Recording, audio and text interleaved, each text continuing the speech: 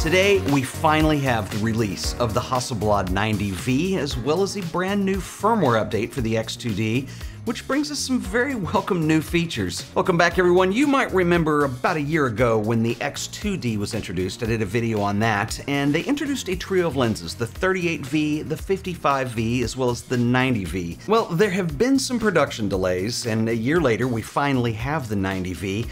I'm really glad personally that Hasselblad took the time to get this right, because I'm going to go out on a bold statement here. I've been using this lens for the last few weeks. I think this is the best lens that Hasselblad have made to date. But before we get to the lens, I do want to talk about the new firmware update and what we now have with the X2D. So first off, we now have face detection autofocus, which is really timely as the 90V is a great portrait focal length. So the way that it works, in the menu system, we now have an icon for face detect. So if we're in autofocus, I can select that.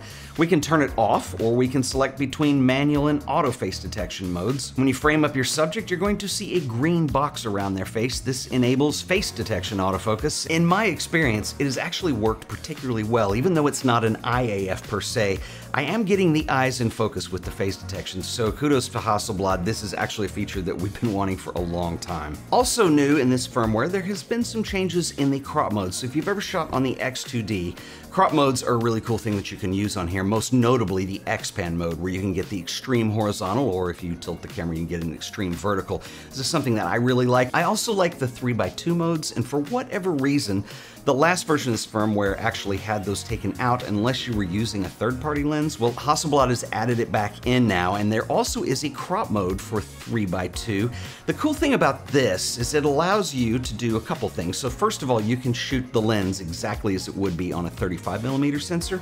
Now, obviously, there's going to be a crop, and if you shoot in RAW, bring that into your computer. It's just metadata, so you can recrop it and reframe it if you want. But what I really like about that is it gives me the exact focal length that I would be used to on a 35mm system. So a 90mm lens is a 90mm lens, so on and so forth. And the really cool thing about that is that I've got a lot of flexibility there, and I get essentially two modes for every prime lens that I want to use. So I can shoot it at the medium format focal length, or I could shoot it at 35mm focal length. Obviously there's cropping involved, but even with cropping, it's still a 68 megapixel file. So it's very usable, very large, and very awesome. And also new is an HEIF file format, which is going to support up to 10-bit color.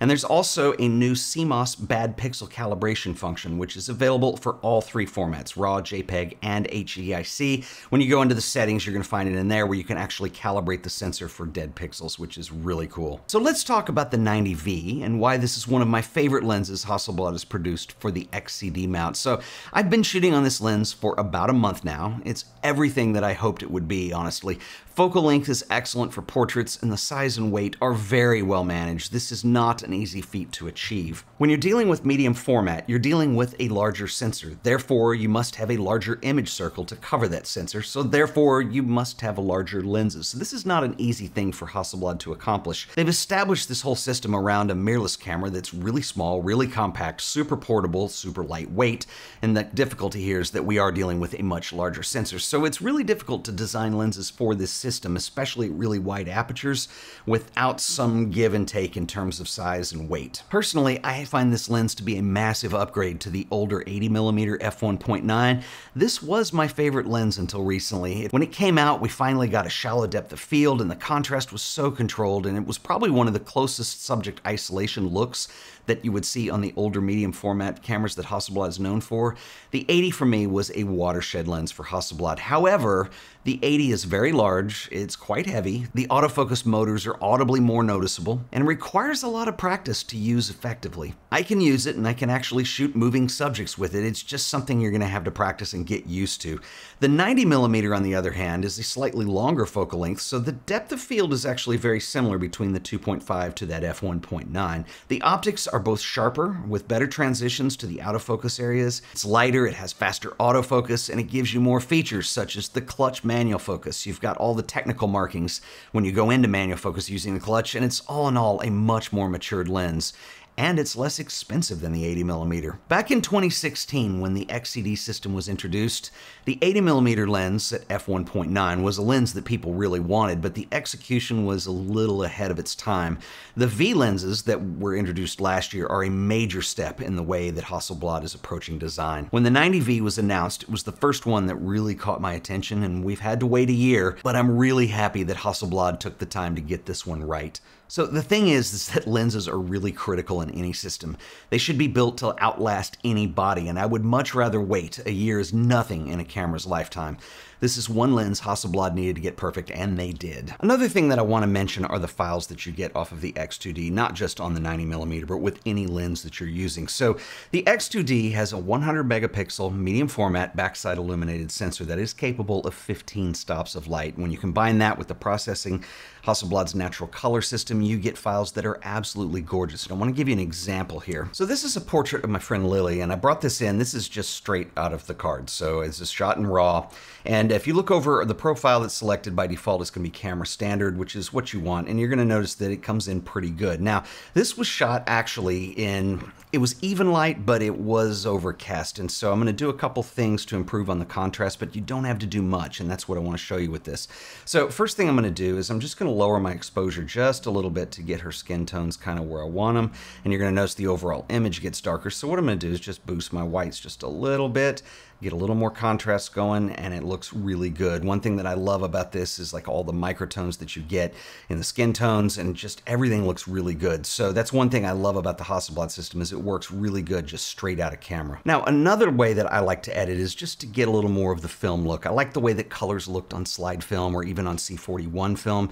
And so a couple of years ago, I started developing my own presets just so I could make this super quick. So one thing I might want to do is give this a Provia look, which was a film stock from Fujifilm. It was a great slide film. I have these set up as presets, so over on the left-hand side, all I have to do is click on Fujifilm Provia 100F, and it applies it. Now, here's the really cool thing with working with a camera like the Hasselblad that's got 15 stops of light, is I can rescue highlight and shadow detail. None of that's lost. So if I go over here and I want to edit this image and I want to bring down my highlights, for instance, I can bring those down, nothing's lost, make it a little more even.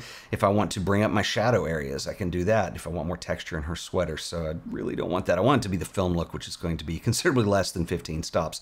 But it looks pretty good, and this is an easy way of working. The way that I did these is I started out by doing a bunch of presets based on Fujifilm stocks, and then once I had those, I thought, well, why don't I do Kodak too? So if you like the look of Kodachrome, I've got several different types depending on which decade of Kodachrome you're talking about. I also have other film stocks like Ektar and Portra. If you want to check them out, I'll drop a link below. But back to the 90V. So the 90V is a modern lens design. I know, Captain Obvious, right? Well, I say that because I am a huge vintage lens nerd, and it's a topic that I cover quite a bit on this channel. It's just my own taste, it's what I like to shoot, and it's a look that I like to go for. I don't like lenses to look too clinical in their rendering. The problem is that lenses are made by engineers, so the objective is as close to perfection as the technology, the materials, and the budget will allow for the designer. But the real works of art come from finding a balance, and the 90V is absolutely a work of art. The lens team at Hasselblad put an enormous amount of effort into edge-to-edge sharpness, but at the same time have realized a lens that has exceptional contrast at the point of focus. The lens maintains a sense of depth, you have dimension. The bokeh is extremely beautiful without any color bleeding or blown highlights. One of my favorite aspects of this lens is the soft transitions from what's in focus to what's not. It's a very smooth looking lens. Even at closer distances, when you have the most shallow depth of field, you get a really smooth background that simply accentuates your subject. The lens team at Hasselblad does have a particularly interesting challenge with every design objective that they do, in that every lens that they make must resolve up to 100 megapixels. And they've done this really well with the 90V. For me, this actually accentuates the accomplishment, as this lens performs up to the expectations of the system, but it also exceeds it by delivering characteristics that make it unique. And Hasselblad did all of this with only 9 elements and 6 groups. This is way less than most modern lens configurations. It's one thing that helps keep the weight down, it helps with the speed of the autofocus. It only uses 1 aspherical element and 1 extra low dispersion element. This becomes mathematic, I realize, but as a creative it works. It's an older school approach to lens design, but with modern glass materials, it's sharp when you need it to be and beautifully out of focus when you need that as well. One of the trade-offs with this compact design is going to be vignetting pretty much on any lens, particularly wide-angle lenses. The 90V, it's pretty well controlled. If you were going to get rid of it entirely, you would have to have a massive circumference on the lens, and it just does not comply with the system. This is something that you could correct in post, but I have found even with the built-in profiles that I do like some vignetting, specifically on a portrait lens, so I find myself adding it back in. In terms of distortion, there is just a very slight amount. It's probably not going to be noticeable to some, but again, you can correct that in post-production.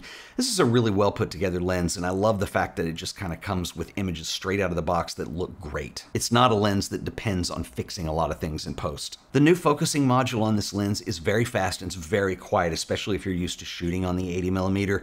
I'm really happy to see this. It just works like it says it should. And as I mentioned, the lighter weight of the lens element configuration likely helps here as well, but it's exactly what we've been wanting.